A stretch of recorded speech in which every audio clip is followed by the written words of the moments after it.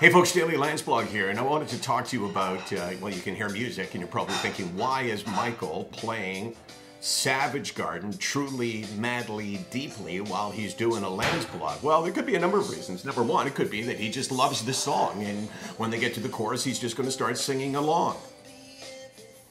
Or it could be that this song has significance to me.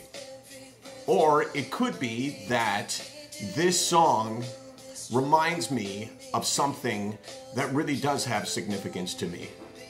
Sorry, I want to sing. What can I say? And here's the thing. When I hear this song, I immediately flash back to 1999, around that time when I struggled for the first time. I think it was 1998, actually. So that's like 17 years ago.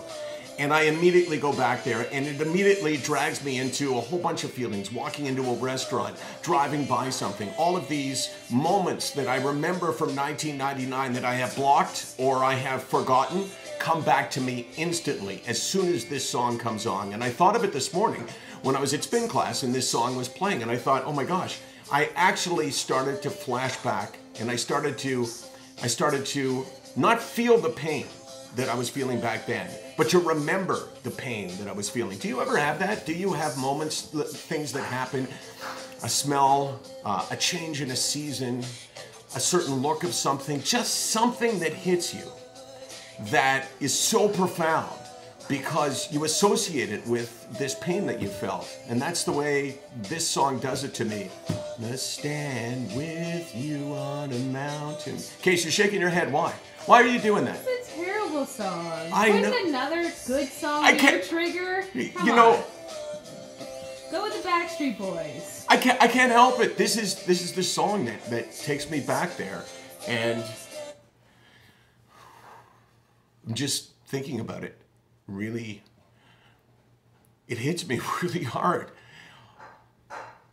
and it's a bad thing, but it's also a good thing because I'm not there now. And that's good. And it reminds me just how much I got to celebrate not being in that place.